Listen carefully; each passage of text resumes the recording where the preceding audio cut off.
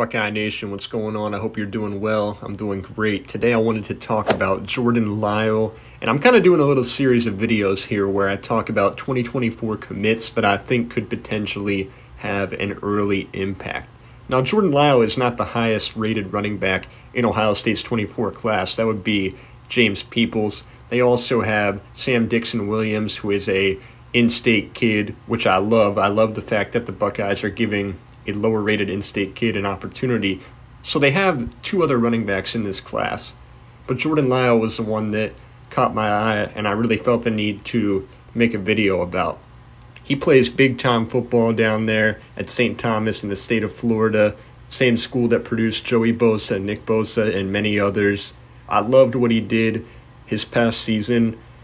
He actually played a team that's very close to where I live, St. Joe's Prep, and he absolutely ran wild all over them. St. Joe's came down to Florida, and they played well, but they lost that game. But Jordan Lyle just kind of strikes me as a guy who kind of has that mold of like a Dallin Hayden, you know, not the highest rated guy in the world, but he can come in and he can make an impact for the Buckeyes.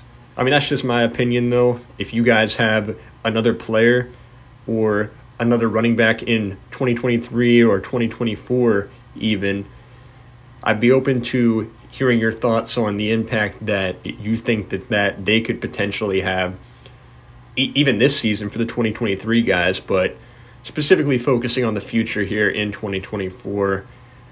I really love Jordan Lyle's tape. What can I say? I think that, the running back room is as stacked right now as it's ever been. Travion Mayan, Dallin Hayden, Chip Trayanum, right now Evan Pryor. You know, you think about, that room's 5 or 6 deep. I know I'm forgetting some people, but that room is stacked right now.